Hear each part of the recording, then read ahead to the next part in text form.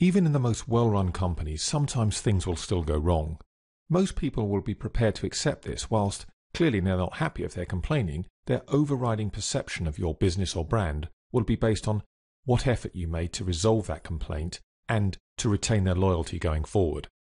Microsoft Dynamics CRM can help you resolve complaints more effectively whilst keeping your team members informed. In this very brief overview, we'll see how by receiving a complaint via email, we can use that to automatically create a case within Dynamics CRM.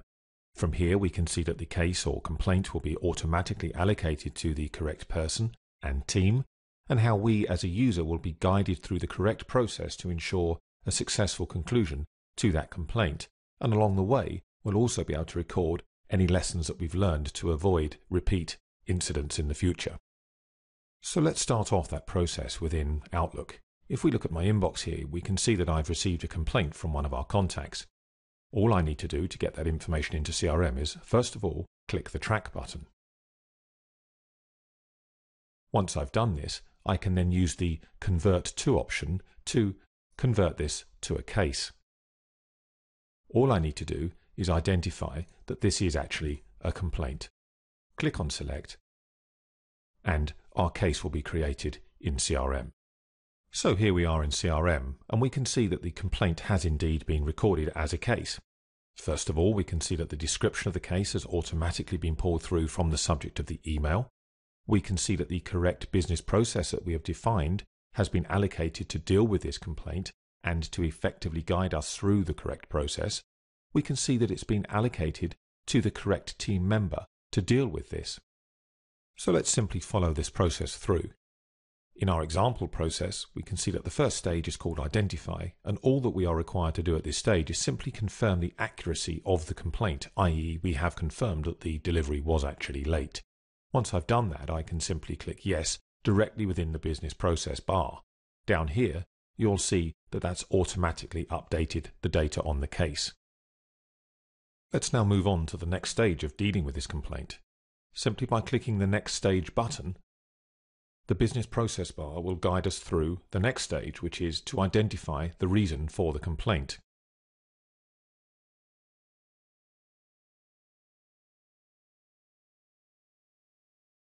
So at this stage of our presentation, we're going to assume that some internal activity has taken place to actually deal with and respond to this complaint. Let's do so by first of all populating our complaint response.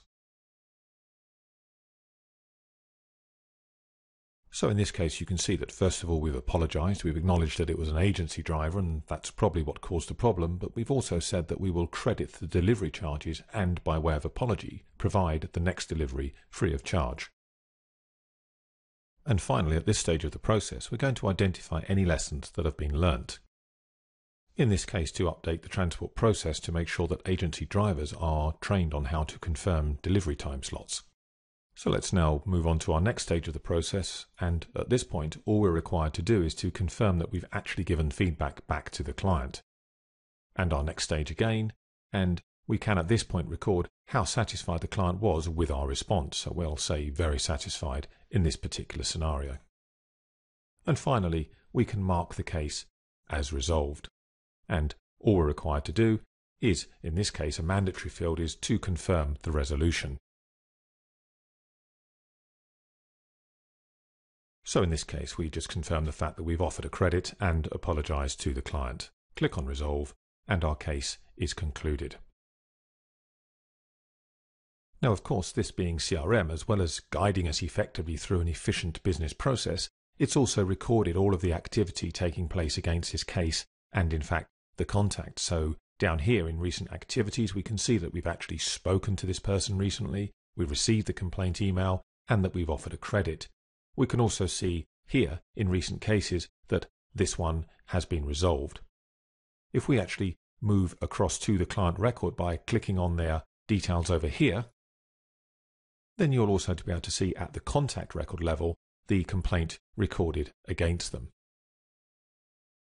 You'll also note on the social pane of this record that the system automatically recorded that a complaint had been received and that the case has now subsequently been closed.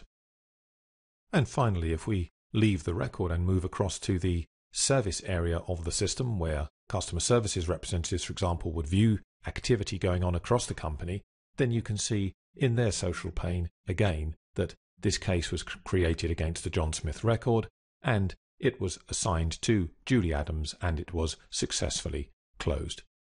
So to conclude, it's very easy to simply receive an email from within Outlook, automatically create a case against that in CRM, have CRM guide you or your users through a correct and efficient process to resolve that problem, and finally, to be able to see system-wide how that's been dealt with, who it was dealt with by, and the current status of it.